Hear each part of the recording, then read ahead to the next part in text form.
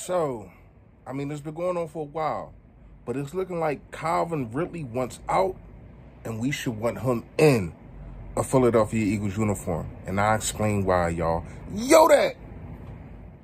A-G-L-E-S. Eagles! Eagles! Say fly, Eagles, fly. Fly, Eagles, fly. Fly, Eagles, fly.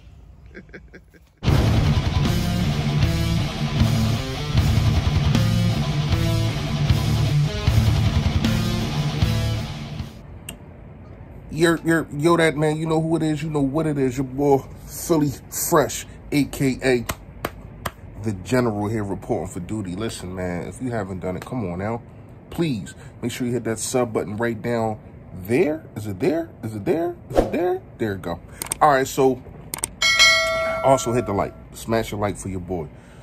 Fresh fact of the day. Fresh fact of the day is, listen, if you are in Philadelphia and you don't have anything urgent to do, stay your behind in the house. I ain't go to work today. Y'all know I'm a workaholic. I ain't go to work today. I ain't messing around with this weather. I ain't driving around in this, and nah, I'm good. Fresh fact of the day, stay your behind in the house. It's a storm outside. All right.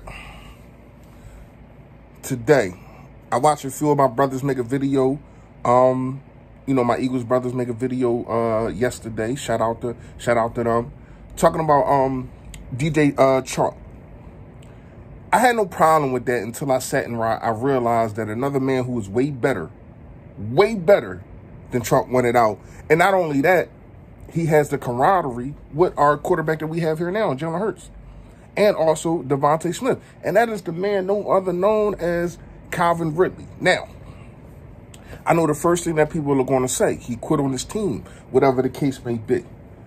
I'm not so sure of if it was mental issues or if he wasn't feeling where he was at in the organization. I'm not sure. I'm not going to call a man a quitter, because if I do that, then I would have to call a guy like Lane Johnson, who sat out, you know, for a couple games because he had anxiety issues or whatever the case may be, or Brandon Brooks to that extent. And I'm not going to do that. When you have situations with your own self, sometimes you just got to fight those demons. And maybe that's not a fit for him. From what I've been hearing, him or his team has not contacted the Atlanta Falcons organization to talk about a deal, to try to bring him back, whatever the case may be. So if I'm the Philadelphia Eagles, if I'm Howie Roseman, if I'm Jeffrey Lurie, I'm getting on that horn trying to get him. And it is a situation to where as though you can try to fleece the Atlanta Falcons. Oh, listen, I'll give you a second pick. First of all, you're not getting no first rounder for him. And I don't want to make the comparison. I just want to say I think that Ridley is a better fit, number one, because then you have Quez Watkins being your number 3 guy. I don't know who would be the number 1. It probably would be Calvin Ridley over Devontae Smith until Devontae Smith develops a little bit. But let's look at Calvin Ridley's stats, y'all. So, in 4 years, now I get it. This year, yeah, he only had 2 touchdowns. I get it, I understand it. But in 4 years, this man has 28 touchdowns. Can you say that about any Philadelphia Eagle in 10 years? If a guy like Aguilar, who we took in the first round, had 10 years with the Philadelphia Eagles, he wouldn't have no 28 touchdowns. Now, give or take, I do understand that it's Matt Ryan, yada, yada, yada, whatever the case may be. But those dudes wasn't winning like that when Calvin really got there. So, here's what I'm going to say. I think that you need to go out and go get him. If you're Howie Roseman and Jeffrey Lurie, you need to try to make a move to go get this dude, man. Like, he would make the offense so much better. Because it's like now, you can't double Devontae Smith. And we will probably see a year like how Chase Young had. Because a lot of people say, well, Chase Young had a way better year than Devontae Smith got. He did. But he's not getting doubled like Devontae Smith was, because Devontae Smith was really the only threat in all 3 levels, in the lower, the mediate, and also the higher level. So you got Quez Watkins. I like Quez Watkins a lot. I think he needs to develop some more. And I also do think that they need to use him better than they have been. And Rhaegar, we already know what's going on with that. I'm not even going to bring that to the table right now. But if you put in a Calvin Ridley in this situation, everybody gets better. The wide receivers, the quarterbacks, the play calling, everything gets better day one.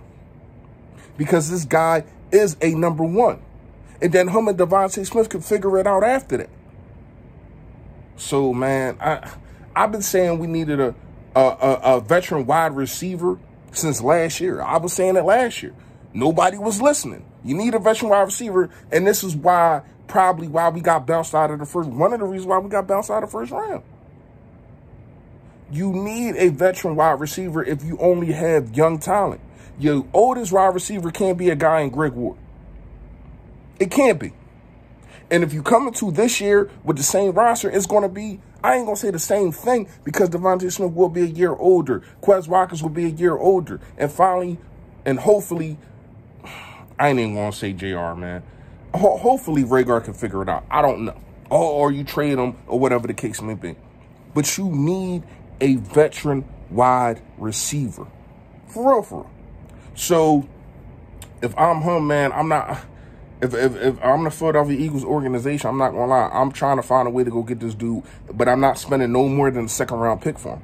Let me know what y'all think about that. Real fast before I get out of here, I got to talk about this Sixers situation. To me, Ben Simmons, he is selfish. He's selfish. You see your guy that you went to war with for 3 to 4 years go out there and it's just having an immaculate season, and you're holding the organization back because either you don't want to be traded or you want to be traded, but you don't want to go here. You don't want this and they don't want, whatever the case may be. So you were willing to sit out a whole year because he can't come back. You can't look the guys that's on the roster right now fighting every single day in the eyes and say, all right, y'all, let's go ball.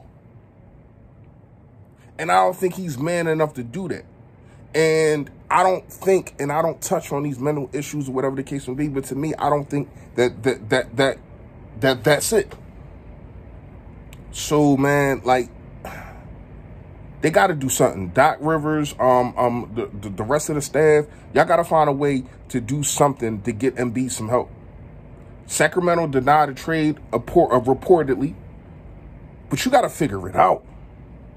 You really got to figure it out because this dude, and it's crazy that when we look on social media, when we watch ESPNs, we don't hear, I mean, you hear from guys like Running Back Nation. You hear from guys like my guy Philly Talk Podcast. You know what I mean? You hear from those guys, but you don't hear it from the national media how dominant Embiid has been.